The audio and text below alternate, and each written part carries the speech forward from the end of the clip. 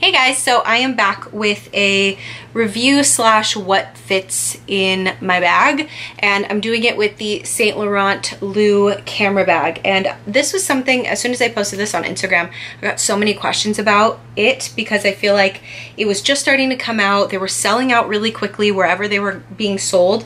Now I think they're more readily available, and you can also find these on the pre-loved market, and the price point is so fantastic. And I gave you guys my opinion and my thoughts on this bag in a video earlier this year along with my Balenciaga metallic edge. It was kind of like a reveal video plus like my thoughts on both of those bags. But today I wanted to do a more in-depth review and also share with you guys what fits in this bag and what works for me on a daily basis when I use it. And I love it so much. I think it's so convenient. It's so good. It is one of those sizes though where I'm pregnant, so going forward, when I think about the bags that I'm going to quickly grab and wear as a crossbody bag, I don't know if this is going to be one of them, which sounds so stupid because this is such a convenient, quick little crossbody bag. I'm pretty sure my mind will change. I do sort of see myself grabbing different ones, so only time will tell with that, but I do absolutely adore this bag. And another thing is I don't usually wear this tassel on it. I just put it on here for the purpose of the video, just to share with you guys the tassel that it comes with. And it's just kind of annoying because it's not a fixed tassel, so it kind of flops around everywhere, and I don't really care for the look of bag charms and tassels anymore. So it's kind of nice that it actually is not fixed and you can remove it, so that's really, really good. So I'm going to start off with the measurements of this bag, and the length of it's 9 inches, the height of it's 6.25, and the width is 2.5. And then the drop of the strap is 22 inches. I'm getting all this information off of Fashion File just because I feel like they have the easiest measurements to understand. So what's really nice again is that it has the strap that's adjustable, and it has a lot of holes, and something like this where it's leather, if you're very, very petite, you can easily just get holes punched from a shoe repair place, which is really nice. And there's no feet on the bottom, and it has more of a structured feel versus the Gucci Soho Disco bag, if you've ever felt one, which I'm sure you guys have seen them at least once or twice in person. I do like to keep mine stuffed with the stuffing when I'm not using it, just because I do like that shape. And one of the downfalls for the Gucci Disco for me was it losing its shape. I really love camera bags because of the, you know, structured little square shape going on. And on the inside, it's just lined with a fabric, and you have a nice decent sized back pocket here. It's not a zipper, it's just a slip pocket, and then you just have the, you know, black hole on the inside. Sorry if you can hear any like grinding going on in the garage. Matt is out there working, so we're just gonna have to go through it. Hold on, maybe we should wait. Okay, he's not stopping, so let's just go on. The zipper is extremely smooth, very, very smooth. It goes down a little bit on the side, so it's not like it stops right here and it's stopping you from opening the bag all the way. It goes down a little bit on the sides, which really helps with opening it up nice and wide. And the hardware on the bag is this sort of antiqued gold, which is really, really cute. I believe they also come in silver. I don't know if they come in like a shiny gold. I think all their metal on this bag is antiqued. If I'm wrong, please correct me in the comments. And the zipper pull is just a leather tab like this. So I really love this bag. It's very roomy. It's just like the Gucci Disco, where there's 1,000,001 reviews about that bag online, and I had that bag and loved it.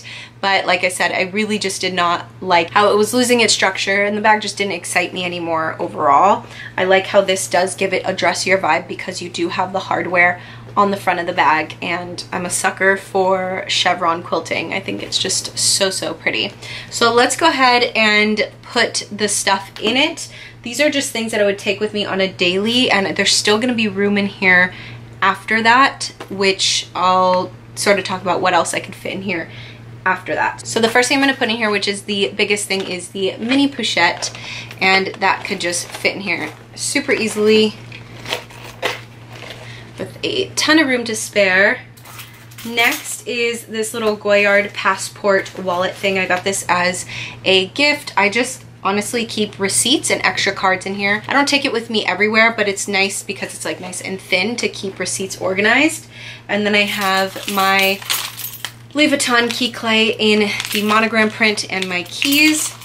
which my clay is my wallet, just so you know, in case if you're new here.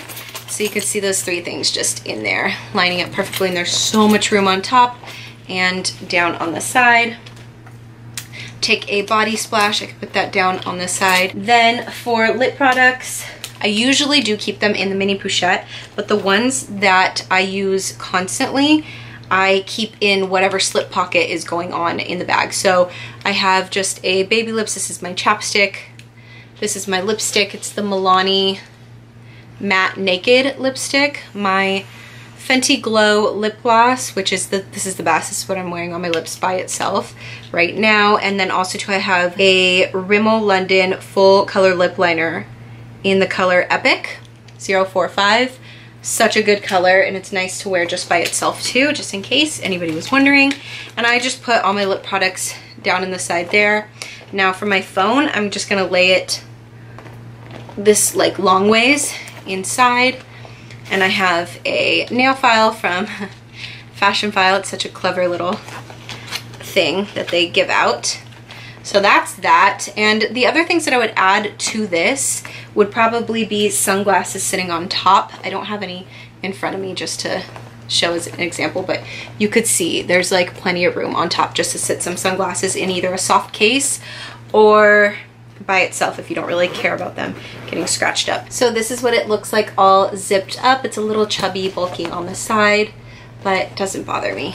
That's it. Feels kind of heavy with all of this in here. It's still nice. It's not a heavy bag at all when it's empty, but yeah, that's it. It's just a very simple review, what fits inside. I really love this bag. I highly recommend it as like a beginner bag for someone because the price point is fantastic and it has the very iconic classic YSL symbol on it or monogram on it. Also, too, camera bags I feel like are timeless and aren't gonna go anywhere. There's nothing very trendy about the shape. It's just a very iconic shaped bag. So I think it's something that if you absolutely love and you want to invest in a not so expensive designer handbag and you want something that can go from day to night, the Saint Laurent Lou is definitely the way to go. I recommend it over the Gucci Disco. I hate to say it. If you're not a fan of like gold here, or sorry, any metal or hardware, then the Gucci Disco probably is for you. Just keep in mind it will probably get slouchy.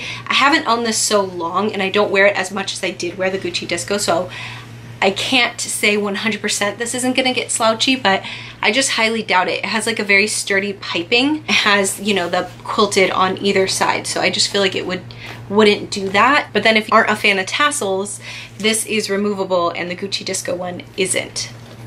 So yeah, so that's just my 2 cents. And then just to take a closer look at the tassel, it has this little thingamabob sort of hanging from the other side of the tassel. Mine's a little distorted because I was keeping it in the box that it came in, and I just took it out again for this video, so it was like wrapped up in tissue and it got like funny looking, but it'll end up shaking itself out if I left it out, but I'm putting it back in the box. Anyway, so that's it, you guys. It's a really quick little review slash what fits in this bag. If you have any questions, let me know. You could also DM me on Instagram, which is a lot easier. I feel like I get to that quicker. If you have any questions about anything, my overall thoughts on this bag is I think it's great. I think it's fantastic. I think the price point's fantastic. And I like that there's a lot of color options to choose from. I'm just a sucker for the Saint Laurent red with the gold. I think it's just really, really pretty. They make really pretty grays and nudes, and obviously getting it in black is just super classic too. So yeah, that's it, you guys, and I will see you guys next time. Bye. Mwah.